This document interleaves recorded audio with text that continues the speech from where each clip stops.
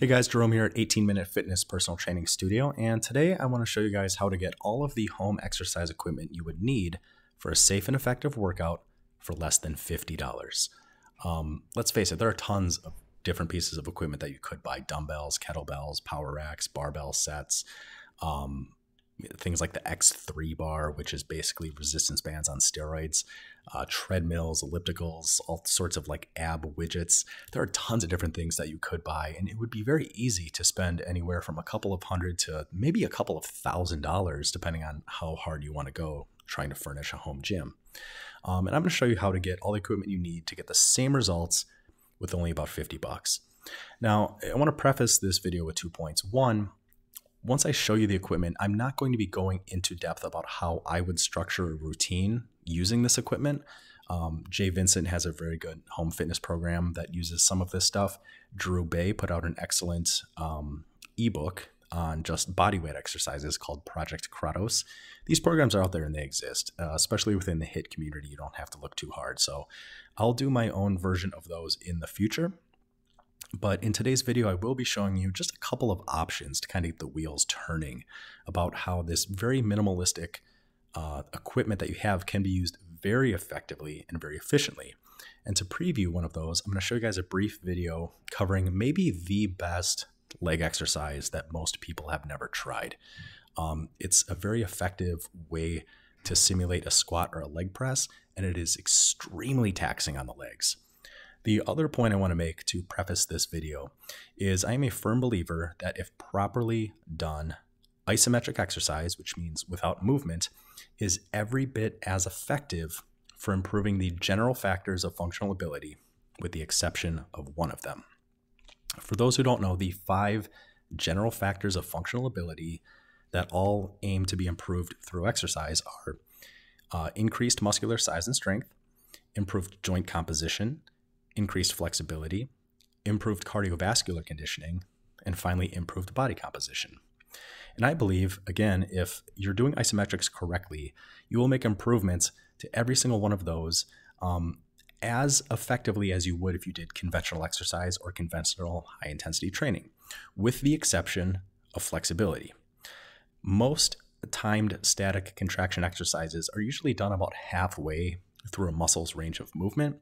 And if you really want to improve the flexibility within a particular muscle group, or more precisely within a particular joint, you need to gently apply force near the endpoints of the range of movement when you start to feel that stretch reflex kick in.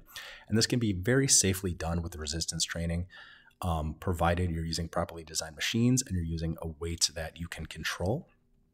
So for example, if you're doing a chest press, you only go back as far to the point where you start feeling a slight stretch, provided you don't have any issues in your shoulders or anything else that may limit you from going that far back.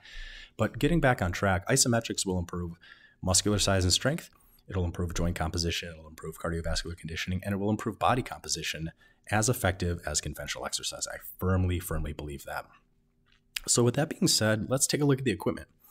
First piece is this. This is a heavy-duty towing strap. The brand name of this specific one is called the Forearm Forklift. You can find it on Amazon, $24.99, Prime eligible, so shipping is free if you are a Prime member within the United States. And you get 2 of them. You should only ever need one. They are rated for 800 pounds, lifting pounds, so you could potentially lift by yourself or with a partner, some kind of appliance or something that weighs 800 pounds, and the tensile strength of the strap is meant to withstand the forces imposed by that significant amount of weight. Now, most people will never be able to generate that significant a force that poses a threat to this particular piece of equipment. So if you can properly use this piece of equipment, you can apply an extreme amount of force isometrically without movement. So you can have a very intense muscular contraction with very low force on the joints, and that'll be very taxing on the body. When I do isometrics now, for me, they tend to be far more taxing than conventional HIIT protocol. I'm starting to think the more I do this that I'm going to start skewing more of my own particular workouts more and more towards isometrics. The next piece of, and I'll show you a video about how to use this in a bit. The next piece of equipment I want to show you and they're bundled together. I actually went through and found the exact ones that I ordered. And I should probably say now that I will be including links to these in the description, and they will not be affiliate links. I'm not standing to make any money from these. I'm just showing you the exact ones that I got. So the next piece of equipment that I would highly recommend are a couple of yoga blocks, and paired with that is a yoga belt. And the fantastic thing about yoga blocks is I keep them here in the studio in case I need to do isometrics with somebody. I also use them sometimes when posturing a client because not everybody is adequately built for machines. But you can put these between your legs and do a timed static contraction leg adduction where you're squeezing your legs together. You could take two of them and you could simulate a chest fly movement and get a really hard isometric contraction in the chest and do that in a very safe way. There's lots of things you can use those yoga blocks for. And similarly with the belt, depending on how you have it tied and what you have it tied around, can be an acceptable substitute for a lot of the things that you would use the strap for. The way that I like to use this belt is if I have somebody doing a leg adduction, squeezing your legs together against the yoga blocks, while they're doing that set, I will loosely tie this around the outside of their thighs, somewhat close to the knees. Once the time static contraction is up on the leg adduction, I maintain tension on the belt and try and have them do leg abduction where they're pulling their legs apart. And again, it can be used for other things, but to get back quickly to this, so $17.99 Prime eligible. And this is for the 2 yoga blocks plus the belt. So $24.99 plus $17.99 is $43. And free shipping for all the equipment that you need. Now, I want to show you guys, because I mentioned a couple ideas about how you could potentially use this equipment. And I've done other videos on timed static contraction, so I won't get into that exact protocol here. But I want to show you a video of the best leg exercise that most people have never done. I think a properly done squat, a timed static contraction squat using this belt, is far more taxing to me, and I get a far deeper inroad doing that than I've ever gotten on a leg press or doing a high intensity training set of squats or even conventional exercise. This will absolutely destroy your legs if you're doing it correctly. And that's kind of what I want to wrap this video up by showing you guys. This is an excellent channel. Hope you can see this here. MBPT Isometric Studio. I'll have a link to this in the description as well. Sub to this channel. He has tons of excellent videos showing how to perform time static contraction exercises. And the reason that I picked his channel to highlight is he is using this exact same belt, the forearm forklift. So in this video, he demonstrates, and I won't play the whole video, I just want to show some spots. First, how to get safely set up. You wrap the belt around your lower back, cross it over the front, you put one foot in, and then your other foot, depending on which hole, because there are 3 holes that you could put your foot in through this to kind of make an adjustment based on your height, you can find a belt height that will allow you to get about halfway through the squat position. The weight is going to be loaded through your hips, and because your own body weight is holding it down, you can push as hard as possible with your legs, and this belt will not budge upwards.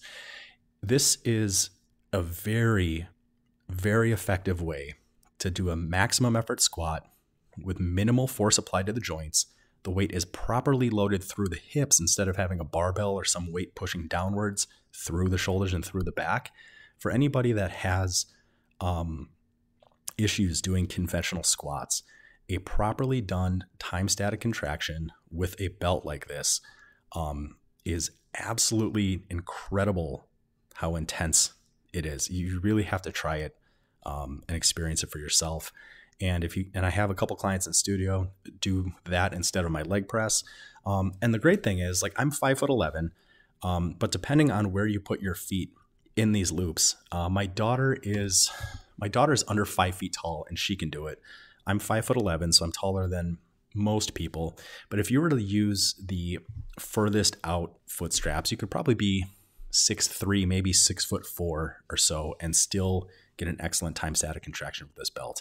And even if you couldn't do a TSC belt squat, there are ways to do leg extensions, leg curls, adduction and abduction with this belt as well.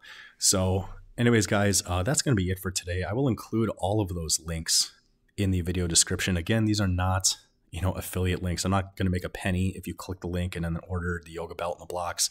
This is something that I just want to show you guys and give you guys kind of an idea of how to whet your appetite of thinking like, yeah, I really can get a very, very safe, effective workout in without spending a lot of money. So anyways, guys, hope you enjoyed this video. If you have any thoughts, you have any questions, any suggested future topics for videos, let me know in the comments. Otherwise, I will talk to you soon.